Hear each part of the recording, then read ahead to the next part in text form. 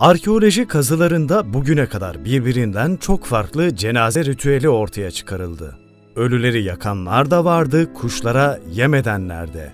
İnsanlık tarihinde ölüler genellikle gömülürdü. Havada asılı bulunan mezarlıklarsa bir istisnadır.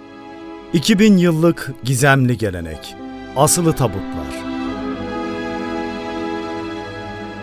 Çin, Endonezya ve Filipinler'deki bazı toplumlar tabutları asma geleneğini binlerce yıldır sürdürüyor. Bu toplumlar yüzyıllardır atalarının tabutlarını kayalıkların ve uçurumların dik yüzlerine asıyorlar.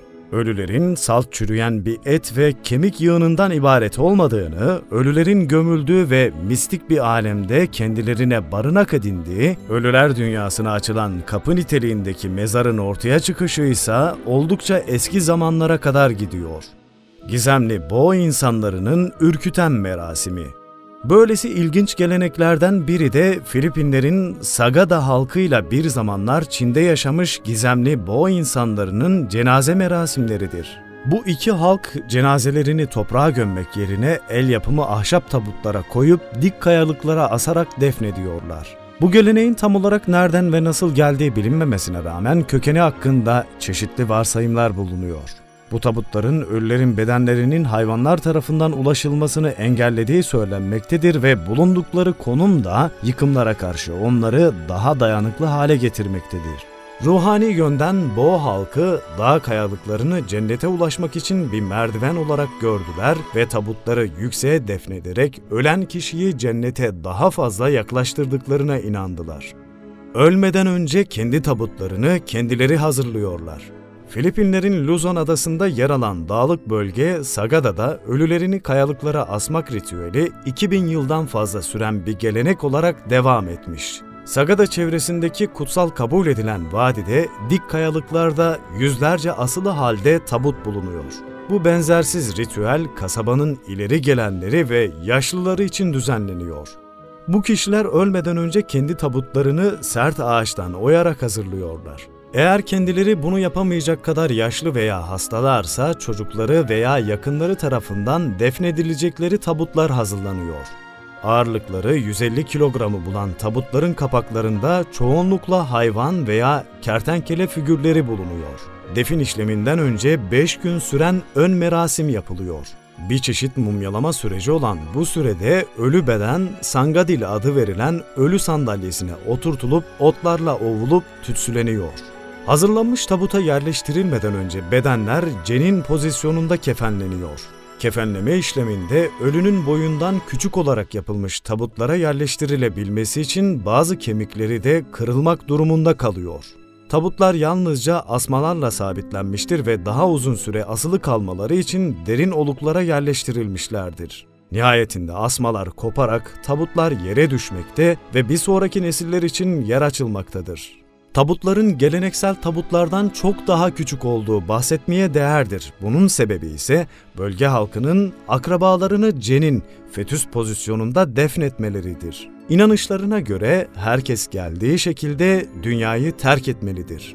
Cesedi taşıyan kişiye kan bulaşırsa iyi şansa işaret.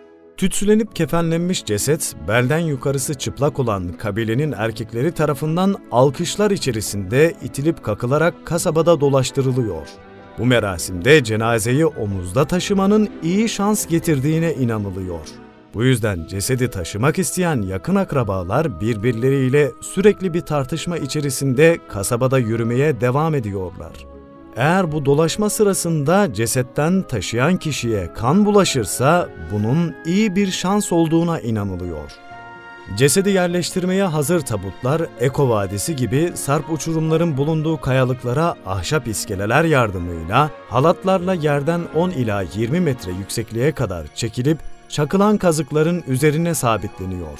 Sonra kefenlenmiş beden halatlarla çekilip bu tabutlara yerleştiriliyor. Eğer daha önce bir ailenin tabutu orada varsa onun üstüne veya yakınına yerleştiriliyor. Sagada insanları bu şekilde gömülmeyi tercih etse de günümüzde artık normal cenaze merasimleri düzenleniyor. Asya'nın en kalabalık Hristiyan nüfusuna sahip olan Filipinler'de en son asılı tabut cenaze merasimi 2010 yılının Aralık ayında yapılmış. Sadece dik kayalıklar değil, aynı zamanda bazı mağaralarda da yüzlerce tabut dizilmiş halde bulunuyor. Lümyang mağarasının girişinde bazılarının 500 yıllık olduğu düşünüldüğü, birçoğu zarar görmüş tabutlardan onlarcası tavanına kadar üst üste dizilmiş halde görülebilir. Zaman içerisinde bölgeyi ziyaret eden turistler kemiklerin bazılarını hatıra veya hediyelik olarak almışlar. Asılı tabutlar Filipinler'in Sagada kasabası dışında Çin'in Sichuan ve Yunnan illerinde ve Endonezya Sulawesi adasında da bulunuyor. Günümüz Sichuan ve Yunnan illerinde 3000 yıl önce oldukça parlak bir kültür oluşturmuş bu insanları da bu geleneği uygulamış. Tarih sahnesinden gizemli bir şekilde kayboldular. Bu insanların cenaze geleneğinde kullanılan tabutlarda boya kullanılmazken Sagada'da bulunanlarda boyanmış tabutlar görülebiliyor. En son asılı tabut geleneği 400 yıl önce Ming Hanedanlığı 1368 ila 1644 yıllar arasında Orta ve daha sonraki dönemlerine kadar yapılmıştır. Bugüne kadar keşfedilen en erken asılı tabut 2500 yıl öncesine dayanıyor.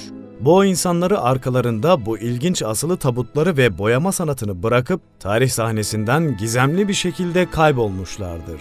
İnsanlık binlerce yıllık tarihsel süreçler içerisinde toplumsal, kültürel, dinsel, etnik ve siyasal birçok gelenek oluşturdu. Oluşan bu gelenekler yine onu oluşturan toplumlara yön verdi. Bu tür geleneklere bulunduğumuz coğrafyadan bakıp garipsemek doğru değildir. Herhangi bir değer yargısından veya ön yargıyla değil de objektif olarak baktığımızda bu tür kadim geleneklerin büyüleyici gizemine kapılmamak elde değil. Videomuzu beğenmeyi ve benzer videolardan haberdar olmak için kanalımıza abone olmayı unutmayın.